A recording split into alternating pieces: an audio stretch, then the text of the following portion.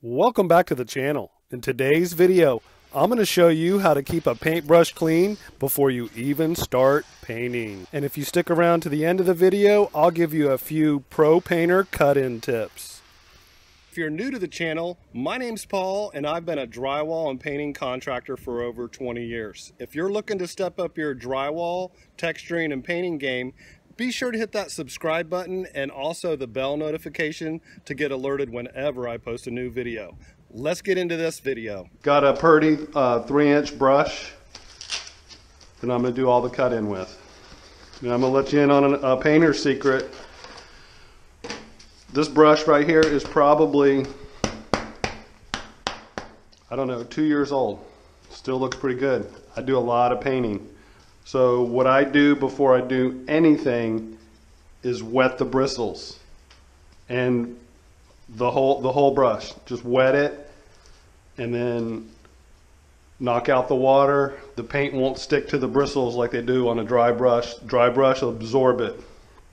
So I'll show you how I wet it.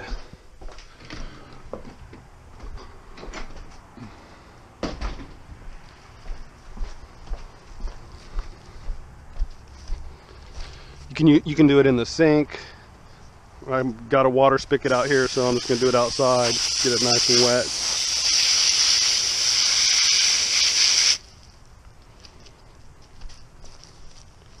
What I do is I just knock it off on my shoe. And then on my pants. Now it's just pretty much damp.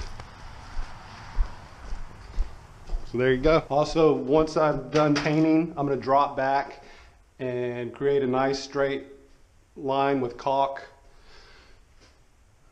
around the perimeter of the ceiling. I use the dab and tap method to get paint on my paintbrush. Get the bead out away from the corner. Work your way in. All these little voids and gaps will disappear when I run the caulk bead.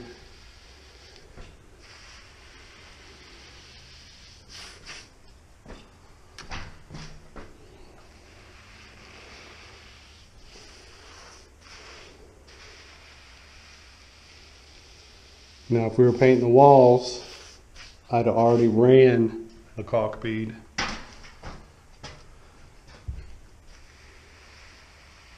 Just a real small hole on the caulk tube. You want to get it as close as possible. You can stay out about 1/16 of an inch because the caulk's going to hide that. And use a nice bright white caulk go along with the ceiling. Let me know in the comments if you're a DIYer, a contractor, painter, handyman. Just kind of curious.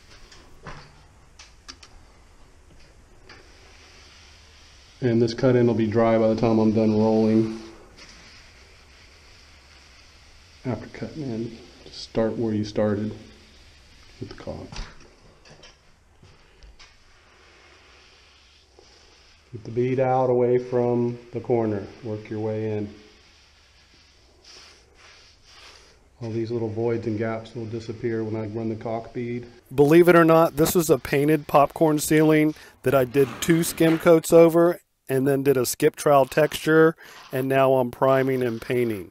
I'll leave a link in the YouTube card above now to the playlist where you can watch all these videos. If you watch this whole video, leave a hashtag drywalltube in the comments.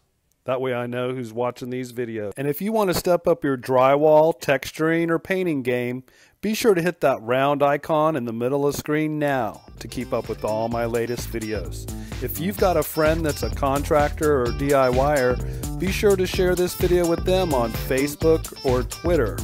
Thanks so much for watching. There's more of my most popular video links down below in the description.